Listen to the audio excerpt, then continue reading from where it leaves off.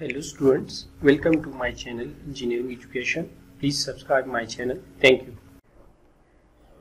In this lecture we are going to solve problem 2.8 from chapter 2, the working fluid, and book Applied Thermodynamics by Eastop and McConkey. The statement of the problem is calculate the internal energy and enthalpy of 1 kg of air occupying 0.05 cubic meter at 20 bar if the internal energy increased by 120 kilojoule as the air is compressed to 50 bar. Calculate the new volume occupied by 1 kilogram of the air. So first of all, we will write the given data. So we have given that mass of air is 1 kilogram. The volume which it occupies at 20 bar is V1 and it is 0.05 cubic meter. Also, pressure P1 is 20 bar. We can say that this is the state 1 of the air. If the internal energy is increased by 120 kilojoule, so now this is state 2. Internal energy is U2 is equal to 120 kilojoule, and pressure also increases from 20 to 50 bar, and it is P2 is equal to 50 bar. We have to find three things in this problem. First, for state 1 we have to find internal energy, means we will find U1 and enthalpy of 1 kg of air, that is H1.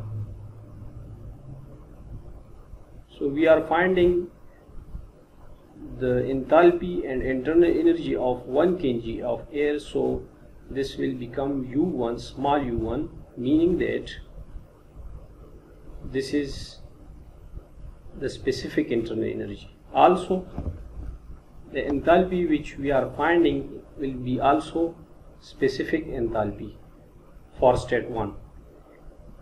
And for state 2, second, we have to find the new volume occupied by 1 kg of air, that is V2. So coming to the solution of this problem, we will need some other supporting values which are given in the start of the exercise in chapter 2 problems. That is, it is given in the note. We will use the value R, that is specific gas constant or particular gas constant, and its value for air is 0.287 kilojoule per kilogram. Also, if we write it in joule per kilogram per Kelvin, it will become 287 joule per kilogram per Kelvin. Similarly, the value of specific heat capacity at constant pressure is 1.005 kilojoule per kilogram per Kelvin. So these values will be used in the solution of this problem, 1.005 kilojoule per kilogram per Kelvin. Also, the value of CV is 0.718 kilojoule per kilogram per Kelvin. So now to find the value of U1 and H1. For that we will need the temperature T1. So using the characteristic equation of state for the air, that is PV is equal to mRT. So for state 1 it will become P1, this will be V1, and M is constant in both state 1 and state 2. R is also fixed, and this will become T1. So we are interested to find the value of T1 first. So it will become P1 V1 over mR. So putting the values, T1 will be equal to, the value of T1 is 20 bar. So 20, converting bar into Pascal, we will multiply 10 raised to power 5 with this. The value of V1 is 0.05 cubic meter divided by the value of M is 1 kilogram multiplied by R. The value of R is 287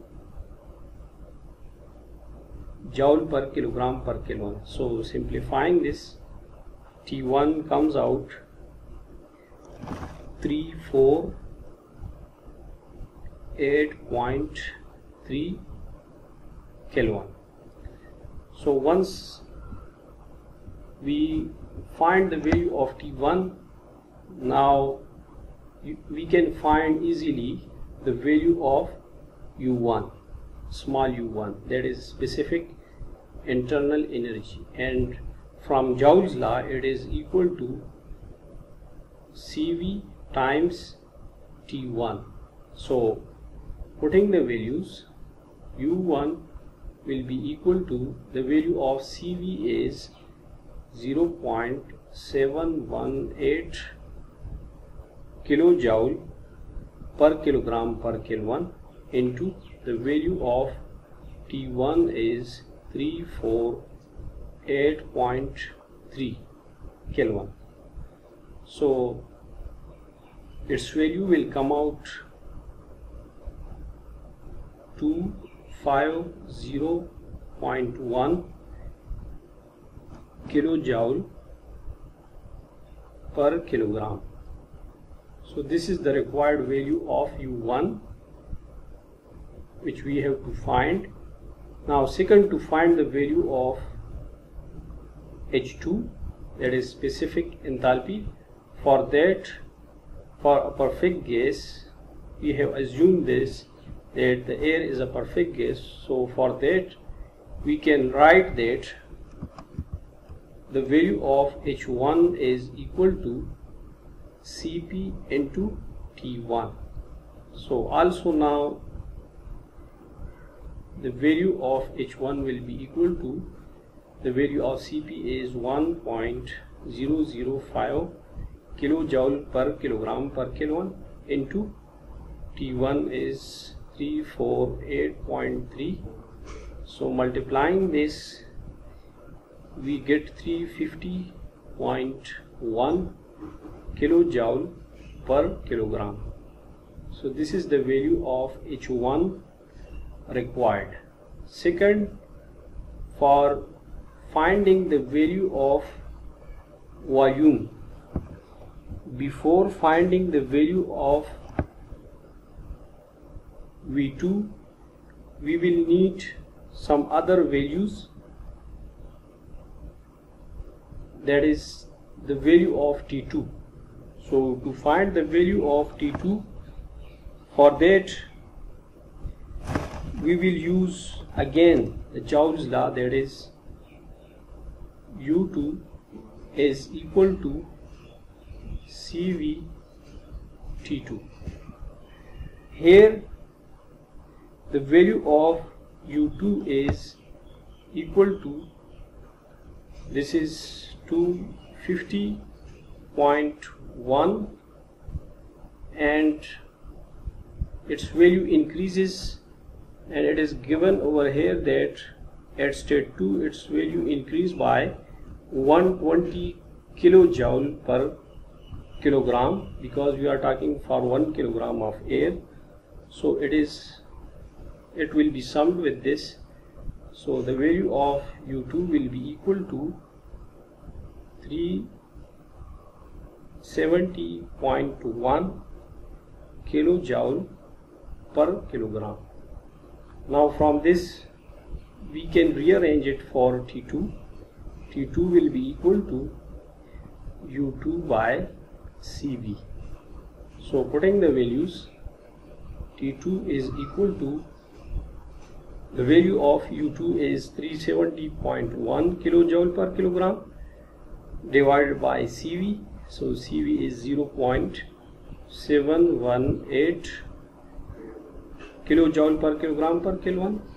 So T2 value comes out 515.5 Kelvin. Now it's easy to find the value of V2 again using the characteristic equation of state, that is PV is equal to MRT.